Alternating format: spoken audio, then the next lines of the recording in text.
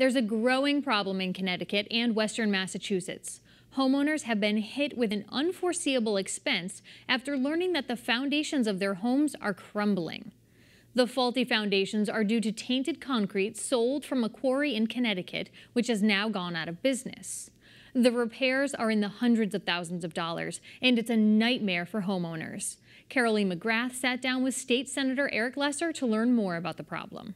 Some constituents from our communities here in Western Mass have reached out to us because apparently there was a quarry in Connecticut that was producing a substance called pyrite, a very, very rare substance that when mixed with moisture creates a cracking and a degradation of concrete in basement foundations. And what we've seen happen is there have been some homes, in particular custom-made construction homes that were made usually between 1980 and 2000 that used this concrete from this very specific quarry, have had this cracking develop in their foundations. And it's a potentially devastating issue because you need to replace the foundation in order to make sure the concrete is safe. So what that would mean is putting the house up on stilts, right, excavating out the concrete, re-pouring a new foundation, and putting the house back down. So it's really an item that's of pretty substantial concern, and the quarry itself is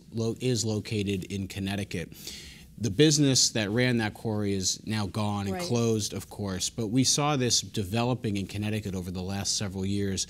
Hundreds, even thousands of people in Connecticut have been impacted, and unfortunately it does look like communities along the Connecticut border here in Western Massachusetts have had some impact as well. So we're still trying to determine the scope. You're talking hundreds of thousands of dollars, I'm sure, to jack up a house. $250,000 to $300,000 is probably a conservative estimate of what it could cost. I mean, that would break people. It's awful. I mean, almost no one has that kind of money lying around. And to add insult to injury here, to add even more concern, if you try to go to a bank to take a loan out on the value of the home, you're all of a sudden in a home that has an unstable foundation, right, so it's very hard to get a bank loan. So this is a natural disaster, I feel. This is an issue that was of no fault to the homeowner. There was no way you could have tested for this additive. No one even knew that this additive did this. And homeowners insurance companies are telling us that they will only cover full collapse of a house. They don't cover partial collapse, meaning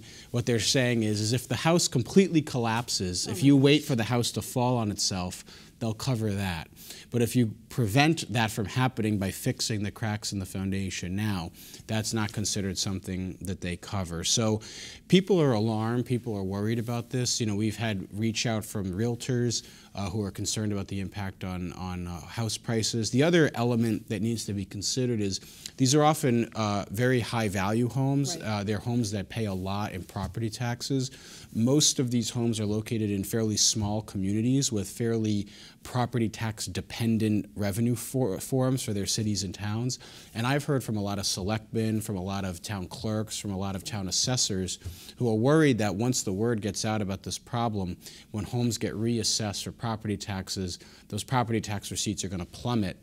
And what does that mean? That means less money for teachers, less money for firefighters, less money for police and for roads and for park construction. So this is a very big issue, and we really need to get the word out to the public about what a tough spot we're in. And is it clear if it's just one quarry that you're talking about? I mean, is there potential that there were others using the same material? So the answer is we don't know. Right. So we don't know everything, so you want to be careful about how far ahead you get on this. We do know that there is one quarry. It was owned and operated by a company called J.J. Modis, which is based in Connecticut.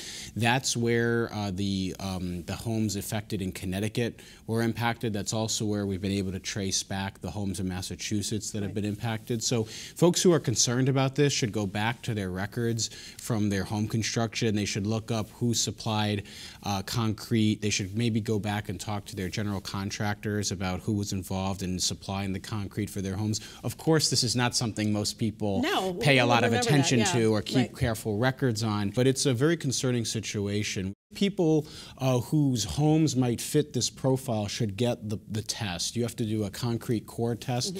It's not an easy test. The other thing about this is it's not visible to the naked eye. A lot of these homes have finished basements, so you know, if you have sheetrock or you have wallpaper or you have paint over the concrete, you might not see the degradation in the foundation. So if you have a home that fits this rough description, you know, if you were if your home was constructed between the 1980 and 2000 or so and used this concrete from this quarry, or might have, I'd really recommend that people get the test done, because the other thing we've seen, Carolee, is a lot of people are afraid to know. Oh, they don't want to know. I don't want to go down and test it, right? And you can appreciate how they feel that way, because, again, you might not even realize that you're in a home with this kind of problem, and then once you do discover it, it's devastating, because you're talking about hundreds of thousands of dollars.